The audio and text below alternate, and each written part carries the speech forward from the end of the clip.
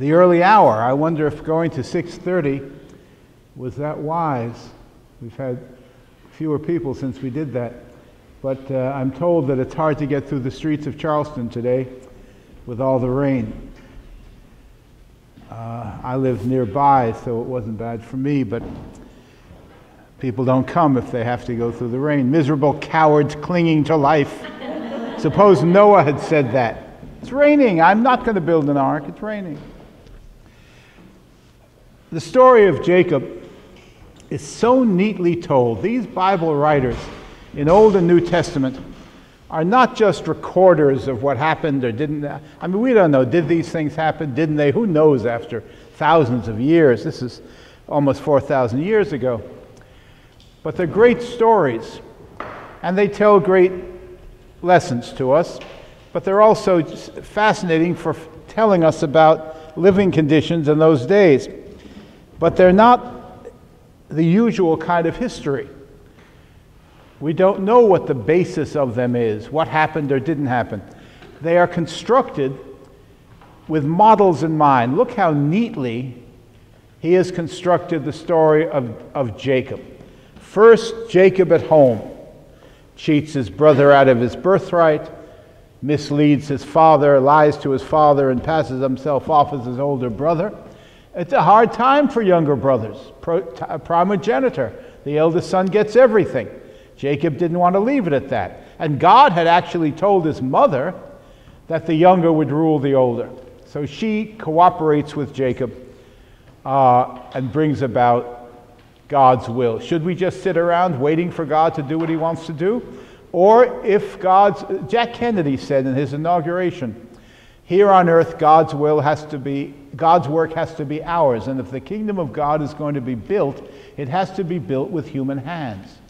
So what Rebekah did in abetting a lie to old blind Isaac, not a nice thing to do, but necessary. The women, as usual, do the necessary work to advance God's purposes.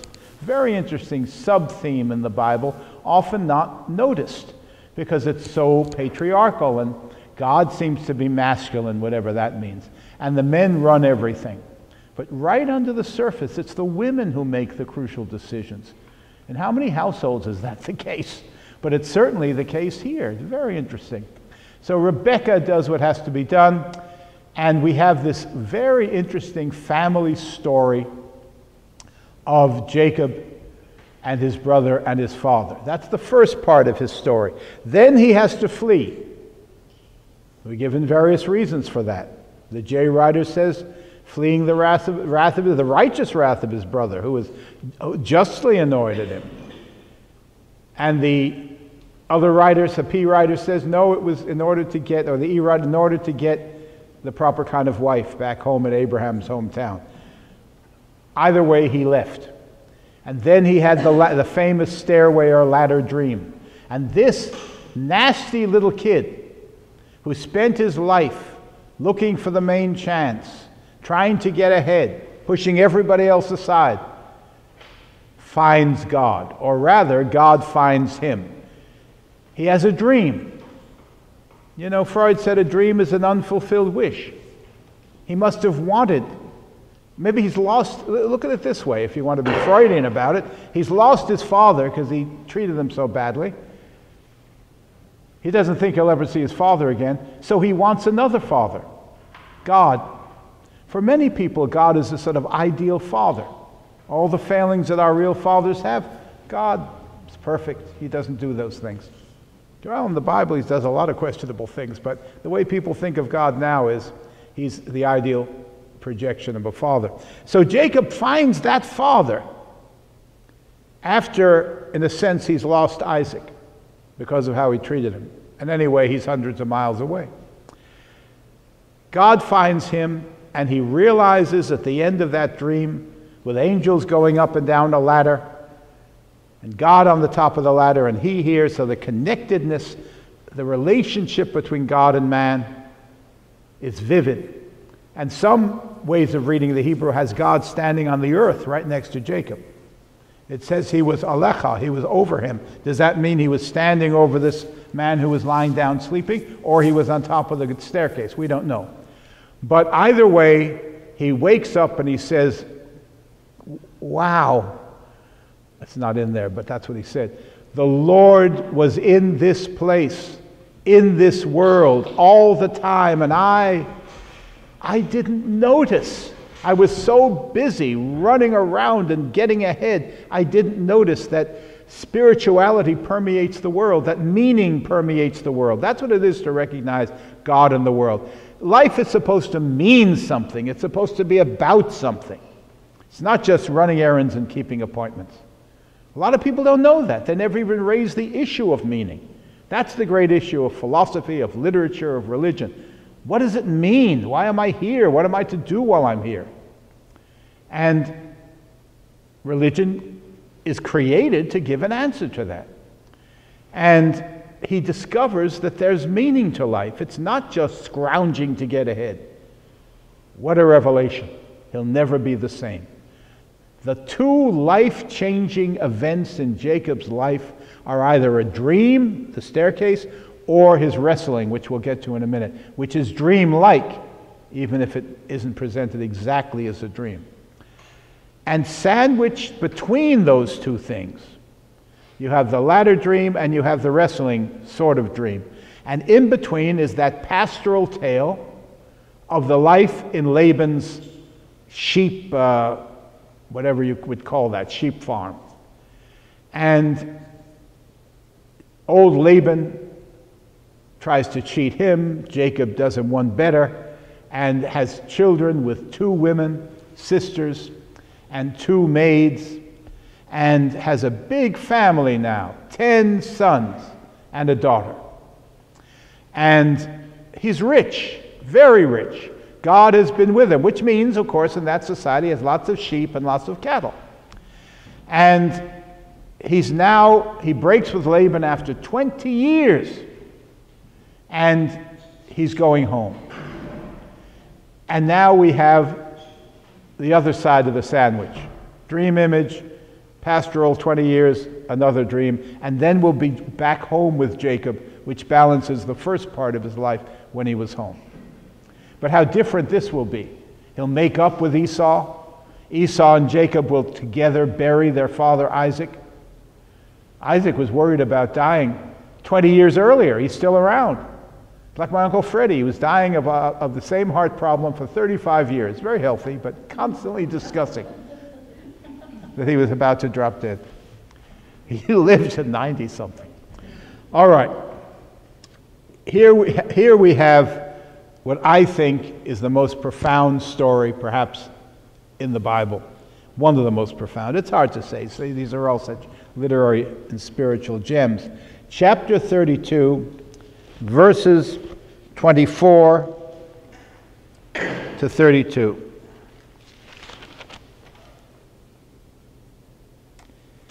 Powerful, powerful story. Jacob is afraid, is terrified of what Esau will do. He sinned against Esau twice, and he's conscious of it. It's like, why are we more conscious of the war between the states here in the South than they are in the North? Because they won. When you lose a war, there's an unfinished agenda. And if you think you've done something wrong and violated your own moral code, Jacob now has a moral code.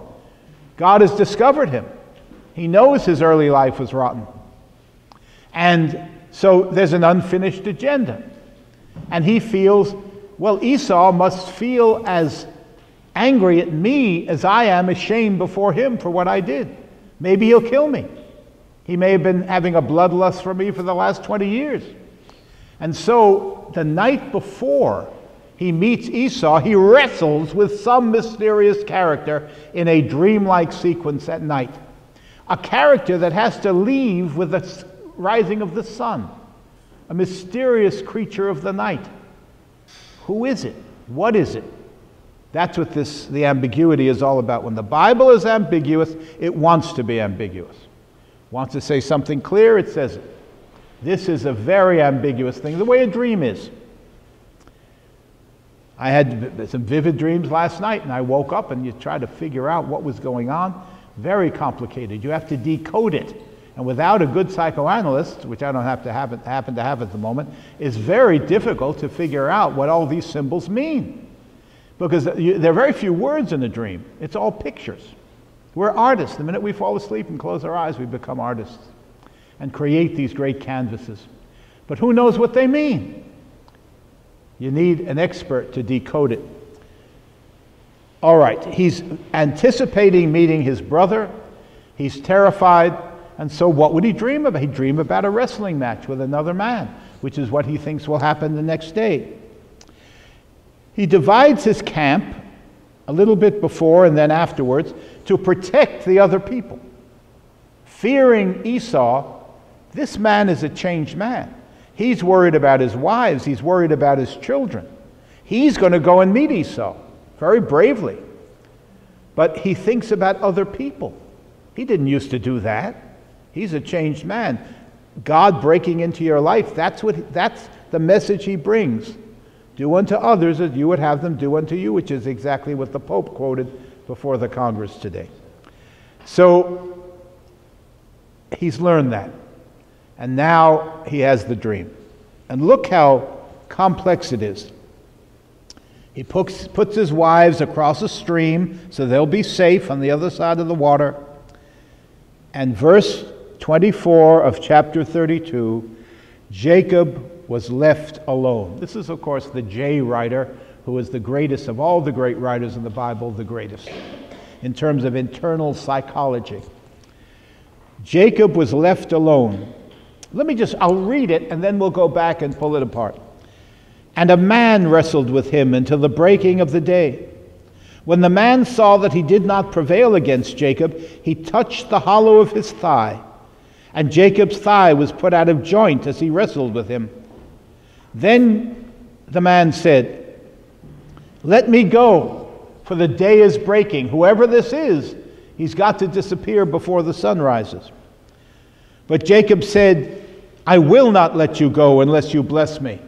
Now we saw Abraham challenge God over Sodom and Gomorrah, but this is really new. If he thinks this is a divine being, he says no to him. I won't let you go. And he must be, I should have brought in the statue I have at home by Willard Hirsch, who's the great Charleston sculptor of the 1930s. Jacob wrestling with the angel. It's about this big. Now there's a full-size one in some synagogue in Baltimore. He did the wooden one for them. But this was one of his, what he called doodles. Doodle, this beautiful thing. It's in black bronze, and you've got Jacob and the angel, because the angel has wings, and grab. You don't know whether they're making love or fighting. And the angel has his hand around Jacob's back, and you see grooves in his back, because when an angel grabs you, you're grabbed. And you see these grooves where his fingers have cut into Jacob's back, and they're hugging each other. And Hirsch has got the dynamism of it.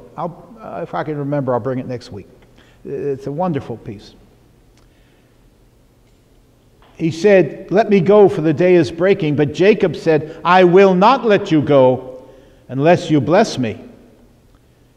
And he said to him, the other said to Jacob, "What is your name?" And he said, "Jacob." Then he said, "Your name shall no more be called Jacob, but Yisrael," Israel. That means God wrestler. That's what Israel means. Everyone who wrestles with the question of meaning in life, the ultimate, what we call in philosophy, the first order questions. What the hell is the whole thing about? What am I doing here? How should I act? Everyone who wrestles with those questions doesn't just entertain them in a shallow way, but wrestles with them, body and soul, is an Israelite. That's what it means. There are Jewish Israelites, there are Christian Israelites. In Buddhism and Hinduism, they're also, in Islam, they're Israelites. Anybody who wrestles with those questions is an Israelite. So he gets a new name. Names are extremely important in the Old Testament. And New Testament too. Jesus renames many of his disciples. "Your name shall no more be called Jacob, but Israel. For you are striving with God and with man. Elohim ve'anoshim." That can be read God or man, or God and man. And there's a big difference. And you have prevailed. Then Jacob asked him, tell me, I pray, your name. I told you mine. It's only fair that you tell me yours. But he said, the other said to Jacob, and I would translate the Hebrew this way, how can you ask such a question?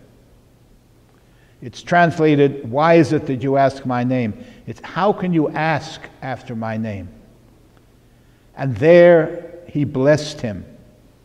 Well, I would read that sentence differently too. It says, he blessed him sham. In Hebrew, the word sham means there or upon it. I think he's saying, you have asked the unanswerable question, but you're blessed for asking it, although I will not answer it.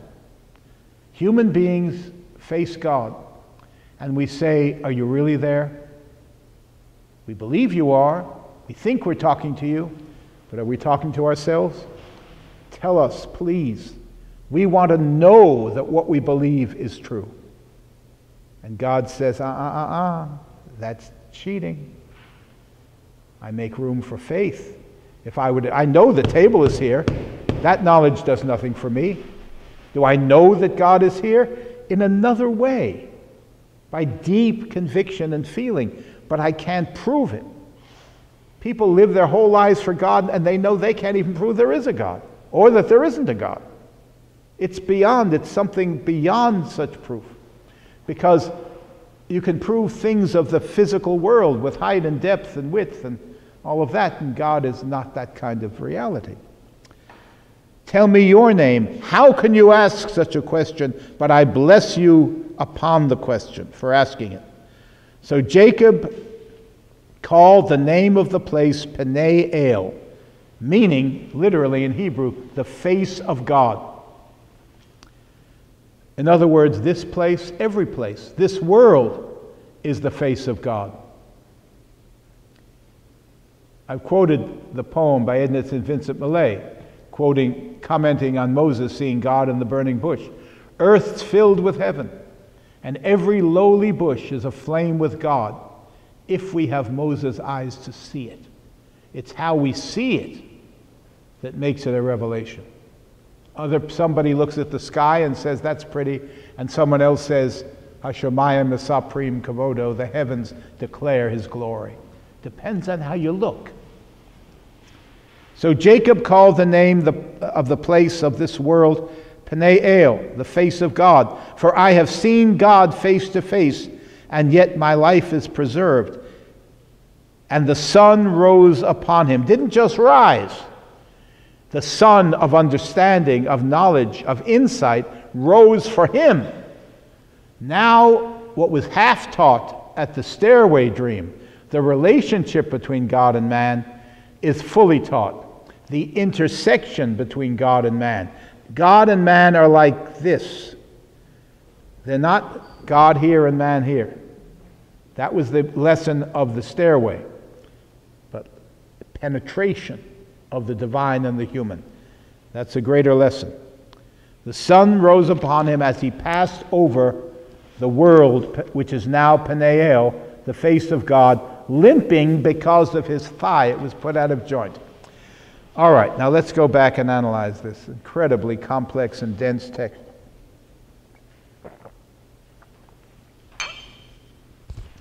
First of all, Jacob was left alone. So we're invited to think that he wrestled with himself. His own depth dimension. Dwell in the depth, the Bible says. Not the ego, not the consciousness, but something infinitely deeper. Freud spoke of the unconscious mind, and Jung identified that as the dwelling of God. So there is a depth dimension to ourselves. Meister Eckhart said, God is closer to me than I am to myself. That is, than my ego is to myself, my conscious mind is to myself. There's a deeper self. And T.S. Eliot called God more distant than stars, yet nearer than the eye. Heart of my heart, down in those depths. Jacob is wrestling with his inner self, as every man and every woman must if they're going to find God. God is not just an item in the world. Well, some people say, what do we have in this room? We have tables and chairs and people and a glass and a pitcher and God. God is an item. That's not what religion says. Religion is about the interpenetration of the human and the divine. I find God down in the depth, and as I've said a million times, that's why revelations in the Bible are either on mountaintops, more distant than stars, or in caves, nearer to me than I am to myself. Jacob was left alone, so he's wrestling with himself. Religion requires that you wrestle with yourself. You come to know yourself. There are a lot of people who call themselves religious because they can recite the creed and say, I believe it. But unless they say it with a kind of inner conviction that this tells me who I am, it ain't religion. Remember the hymn, the Christmas Eve hymn, O Little Town of Bethlehem. It's all about Jesus being born 2,000 years ago. Very nice. Some people believe it, some people don't. Ain't religion until you get to the last verse. O holy child of Bethlehem, descend to us, we pray. Cast out our sin and enter in. Be born in me today. Christ can be born 1,000,000 times in Bethlehem, 6,000 miles away. Who cares? He's got to be born here. I am the manger. I am the crib in which God comes to reality. And if I'm not, then Christmas is just a historical commemoration. It's a living experience if God comes to life in me and we grab each other the way Jacob and this other did and penetrate each other. Powerful stuff. Number one, Jacob is left alone. He wrestled with himself. The very next part of the same sentence, and a man wrestled with him until the breaking of the day. So he's wrestling with another man. You know what? It never says angel. Later in the Bible, it says, well, everyone knows Jacob wrestled with an angel, and that's what the Sunday school teachers tell us. Religion may or may not survive Sunday school teachers. It doesn't say angel. If it wanted to say angel, it would say it. It says a man, it says himself, then a man, and then other things. But angel is one thing, even though I have that beautiful sculpture. That's not what the Bible says. That would be too explicit. This is a dream image. We're not sure what it means. We try to grab it, it sort of flows through our fingers. A man wrestled with him. Well, that means that the religious encounter has got to involve not just the depth of myself, but the depth of myself confronting the depth of other people. Religion is always love the Lord your God and your neighbor as yourself. And so my religion has a great deal to do, essentially, with how I treat you and you and you and you. I can't mistreat you and praise God and be close to God. Impossible, because you are the images of God. It's much easier to find God in some heavenly projection than to find God in the face of the people around you. We often don't like them, we fight with them. But if you don't see the image of God in the person next to you, look again. It's worth a lifetime of looking. Moses had to look very hard to see God in that bush. And to see God in the human being, very difficult. But that's our task. So a man wrestled with him. Interpersonal relationships of the greatest depth, that's part. Kindness, compassion, struggle, that's part of our relationship with God. I have a friend who married a woman in college, and she had a little brother. And at the time, I was a very intense Republican, and he was a socialist, God knows, a Marxist. And he fled to Canada to avoid the draft during Vietnam and all that. And I would fight with him. He would pick fights with me, and I would pick fights with him. And his sister, my friend's wife, said, "Stop fighting with Danny." And I said, "Don't you understand? By fighting with him, I'm taking him seriously. no one takes him seriously. He has views. He knows my views are opposite. And by confronting him, I'm saying he's worth talking to, and his opinions are worthwhile. I'm trying to refute them. I'm doing him the biggest favor I can. And I'm doing it because he's so ignored. And I don't know what effect it had, but that was my intention. So sometimes we struggle with the other, the way Jacob does here. You're doing him a favor. You're complimenting him. You're taking him seriously. To take time to argue with him if you happen to disagree. When the man saw, so here it's a man again. So Jacob is wrestling with himself. He's wrestling with another man, a human being. When the man saw that he did not prevail against Jacob. See, it doesn't tell us he fell asleep and had a dream the way it did with the ladder or the staircase. It's possible a man just came along and had a fight with him. We're invited to consider that. Of course, much more is going on. The man saw he did not prevail against Jacob. They're evenly matched. He touched the hollow of his thigh. If this is God, are God and man evenly matched? God creates us, human beings, as the kind of being who, to be human, has to create God. In other words, I've said this before, the Creator creates the creation. God creates us, true. The poet creates the poem. The painter creates the painting. But the poem creates the poet, and the painting creates the painter. Because if you don't have a painting you've painted, you're not a painter.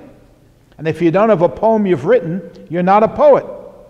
I once said this to my father at a very overwrought moment. He didn't appreciate it. You're my son, you'll do what I say. I'm your father. I said, who made you a father? Me. You made me your son. I made you my father. And you needed a woman's help to do that. I don't need anyone's help to make you my father. So you created me, I created you. You like being a father? You should appreciate what I've done for you. He hit me. Hit me with a fork in the back of my hand. So he said, for this you go to college. But it's true. The Creator creates the creation, and the creation creates the Creator. Meaning, if there were no species on earth that recognized God, and that's the human species, if we didn't exist, in what sense would God exist? In the Talmud, which is this great compendium of Jewish commentaries on the Bible, God says, is quoted. In the Bible, he says to Israel, you are my witnesses. And the rabbis comment in the Talmud, if you are my witnesses, I am God. And if you are not my witnesses, I am, as it were, not God. They save themselves with the as it were, so it's still an orthodox statement. But in some sense, without human beings to praise him and acknowledge him and argue with him and recognize him, would God be God? He wouldn't be a creator without a creation. He wouldn't be the lover of mankind. In the Russian church, they all say God is the lover of souls. If there were no souls, if there were no people to love, he couldn't be the redeemer of the world if there were no world to redeem.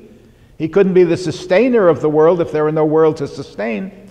So the titles we use for God, except God itself, which I don't know, that just means the infinite and the eternal one, period, the end. And everything else we say about God is relational. It describes his relation to us. No us, no relationship. Therefore, none of the attributes of God would hold, except to say God is just the eternal and infinite one.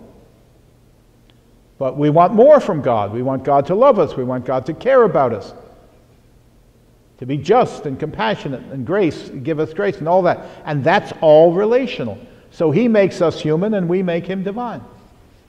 It's an even trade. So here we have a man wrestling with someone, and he will conclude at the end of this that I've wrestled with God. If it's true that this is God, he can't prevail over Jacob. And Jacob can't prevail over him. They seem to be evenly matched. Again, this mutual dependency of God and man. Let me go. Oh, not yet. The man saw he did not prevail against Jacob. He touched the hollow of Jacob's thigh, and Jacob's thigh was put out of joint as he wrestled with him.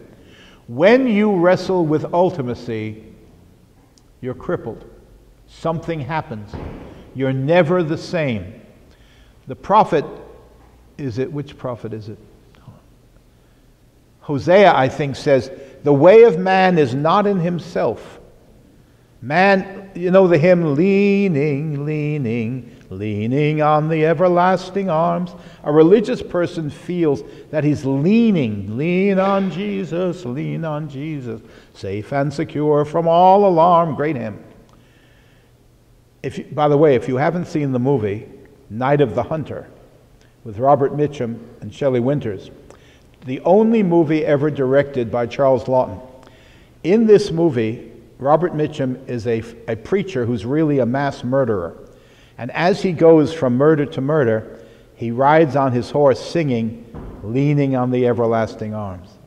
It's the only movie ever directed by the great, the immortal Charles Lawton. Get it. Get the DVD and watch it in your home. It's my favorite movie, and I think it has a dreamlike biblical quality that you'll never forget. It's magnificent, perfect movie. And leaning on the everlasting arms is the hymn of the movie because it so contradicts the evil of this terrible man. In the beginning, the first line of the movie is, beware of false prophets who come to you in sheep's clothing, for inwardly they are ravenous wolves. And then we see this terrible story. But what a magnificent piece of art this movie is. Like the Bible, very similar, very biblical. Night of the Hunter, mid-50s, unforgettable. All right, so we lean on God. Without him, we're crippled. Compared to God, we are cripples. And when you confront ultimacy, there's a price to be paid. You recognize your dependence on God, and crippling is a kind of recognition of dependence. You limp. And Jacob famously will limp for the rest of his life. And then he said, the name has been changed. Jacob has been changed to Israel, meaning you're striving with God or man, or God and man, and it's not clear which it is. If it's God or man, Elohim va'anashim in Hebrew. Ve can mean or and. That's how vague a language Hebrew is. And if it's God or man, then this other is saying to Jacob, you decide who I am. I ain't talking. You decide. You impose meaning on this experience. It's up to you to choose the meaning. Am I God? Am I just another man? Or in some sense, am I both, since man's created in the image of God? You decide. If it's God and man, it's another way of saying to confront the divine is to confront the human, and to confront the human is to confront the divine.